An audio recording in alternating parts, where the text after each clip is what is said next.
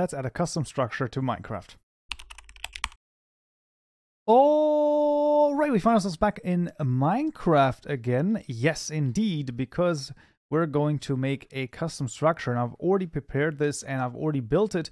Now, I will admit, it's not the most glorious structure, but it will do for our purposes. Inside of here, we actually have a lamp that is turned on in this case, and that is pretty much the structure. Now, we're going to save this as NBT data, and then we're going to spawn it in a new world. Now, this is actually going to be more straightforward than you think.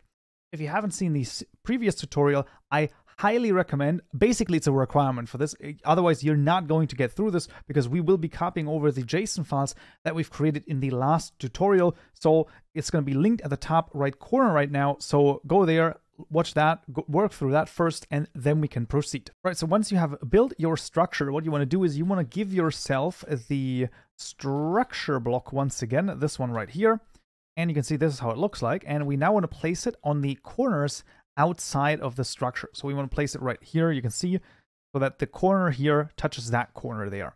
And then we want to do the same thing basically right here as well. And then we can do the same thing right here as well. There you go.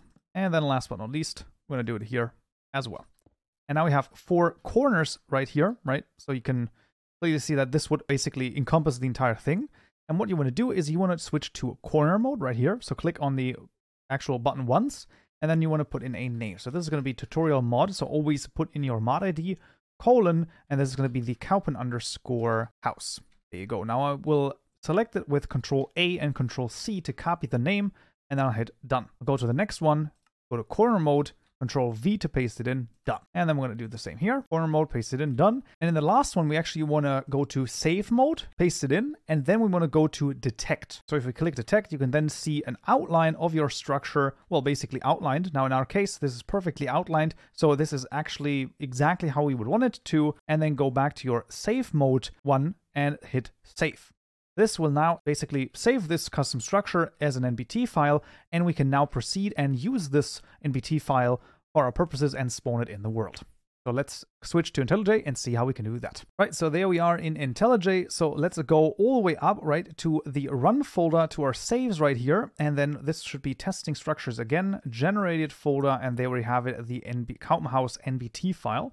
Let's just get this down to our other folder right here. So this is in the data folder, tutorial mod structures, Kaupen_house. There you go.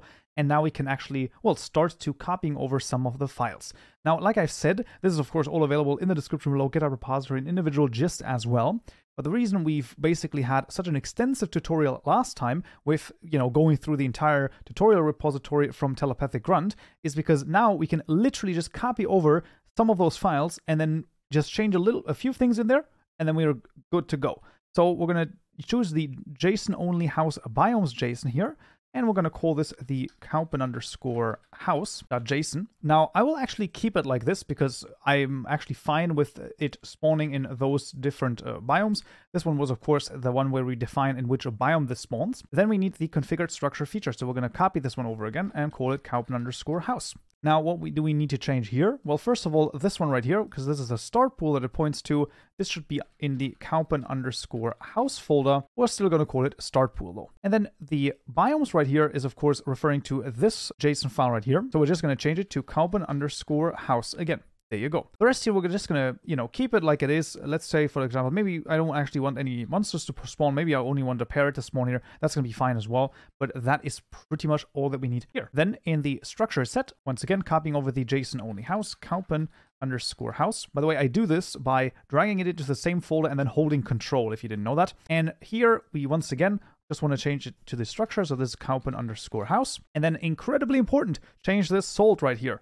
So it doesn't matter how you change the salt, but I just maybe do something like this, right? So I'm just making sure that I'm not going over. I'm actually thinking that it might be over. So let's do a 1 in the front. How much is this? This is 2 million. Yeah, I think that would be over. I'm not 100% sure though. Let's do something like this. This should be enough. So this one, of course, has to be different than the other two, and that's going to be fine. So we're going to be totally okay. Let's go into the Kaupenjoe again. There we go. The spacing and the separation, we're going to change a little bit as well. Let's just do something like a 20 here, and the minimum distance is maybe 6. So that's going to be fine as well. making sure that the salt is different. That's the most important thing here, and that it's not too big. That's also very important. And then, last but not least, we're going to do the following. We're going to make a new directory here called Kaupen_house, and then just copy over the start pool. Once again, dragging it into that folder, and holding Control in this case, we're going to change this one as well. This one has got Kaupen_house. And then this one, the location here, of course, once again points to the NBT file. So we're just going to change this to Kaupen_house. And that is it. Now we're done. This is why I said working through the tutorial ones that we've done before and then just copying over the JSON files here is incredibly easy to do. And that is it. That now our custom structure will spawn in new worlds. That's literally it. The structure we've just saved in NBT file is now already, well, able to be placed as a new structure in the world. So let's start the game and go into a new world. All right, we found ourselves in Minecraft, and I mean, okay, that was very fast, but there we go. There is our Kaupen house and already done.